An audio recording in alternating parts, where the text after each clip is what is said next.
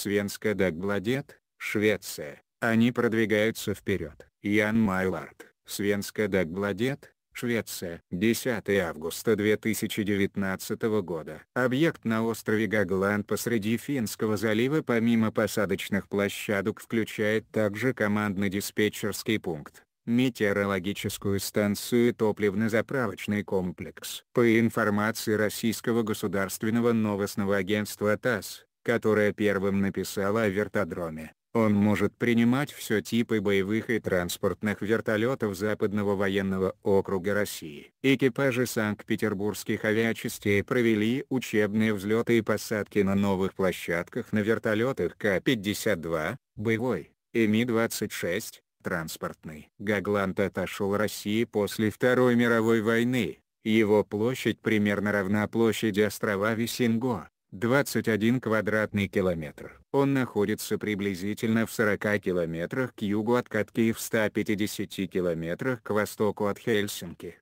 До столицы Эстонии Таллина примерно такое же расстояние в юго-западном направлении. Магнус Кристианссон, эксперт по военной стратегии из Института обороны, рассказал Svenska Dagbladet,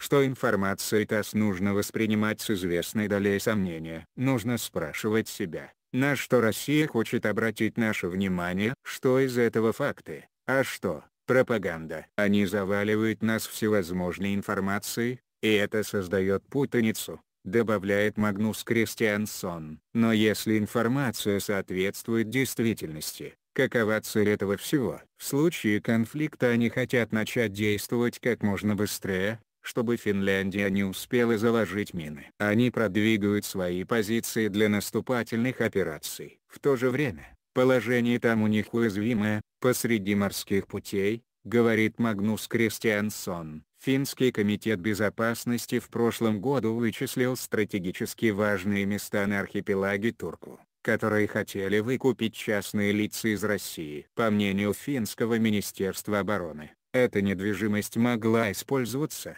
например, для того, чтобы помешать мобилизации в кризисной ситуации. Эти бизнес-планы, которым воспрепятствовали финские власти, называют одним из примеров гибридной угрозы, которая сейчас исходит от соседней страны. С помощью строительства новой базы Россия может пытаться привлечь внимание к своим учениям, которые сейчас проходят в Балтийском море, говорит Магнус Кристианссон. Учения «Океанский щит» заканчиваются в пятницу. В них участвуют 50 кораблей, 58 военных самолетов и 10 тысяч человек. Кристианссон говорит, что хотя Финляндия по традиции хранит молчание, но подобные новости из России ее тревожат. В Швеции же себя вести предпочитает по-другому. Наш министр обороны Петер Ульдквист в последнее время неоднократно говорил, как важно сотрудничать с Финляндией на случай кризиса.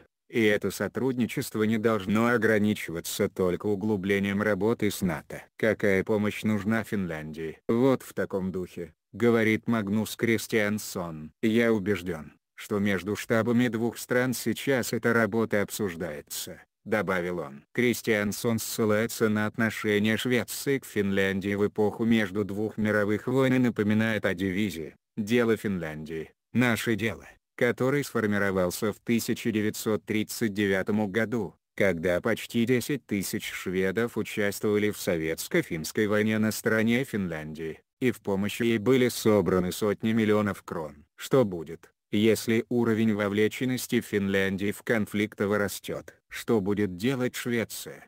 Говорит Магнус Кристианссон. Всего неделю назад ситуация была противоположной.